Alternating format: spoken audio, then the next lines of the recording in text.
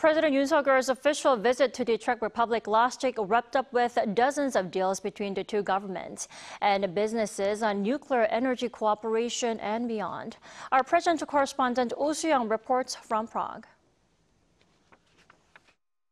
South Korea and the Czech Republic adopted a joint action plan and dozens of deals to forge a so-called century-long nuclear power alliance. This came as President Yoon Suk Yeol made a three-day official visit to Prague, after the Czech government selected the South Korean consortium as the preferred partner to build two nuclear units at its Dukovany power plant. Yoon's trip aimed to lay the groundwork to secure the final contract, with the two governments agreeing on a set of joint measures to develop their strategic partnership, which marks a 10-year milestone in 2025. The signing of 13 memorandums of understanding related to nuclear cooperation signifies that the institutional foundation has been firmly established. The Korea-Czech Nuclear Power Alliance means cooperation across the entire nuclear ecosystem, including technology, operations, research and development, and workforce training.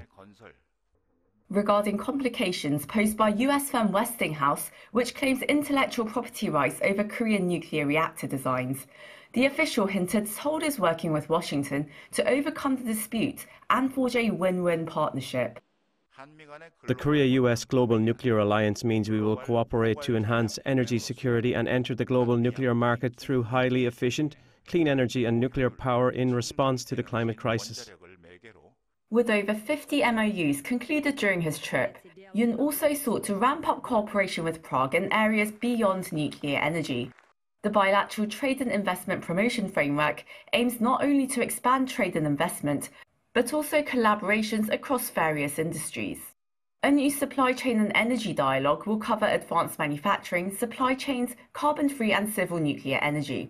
Further deals aim to foster cooperation in batteries, railroads and transport infrastructure, and reconstruction projects in Ukraine. Joint research and development between academic institutions will expand roughly 20-fold, with South Korea increasing its contribution to $37 million over the next decade.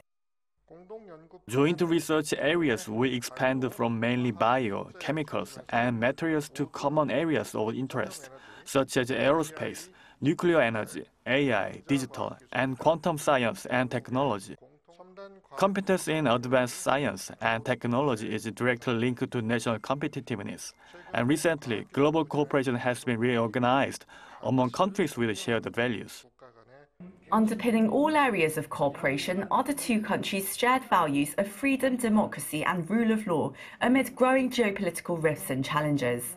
In this regard, they agree to work together to develop standards on cyberspace, collaborate on defense, and promote closer cooperation between Korea and the North Atlantic Treaty Organization.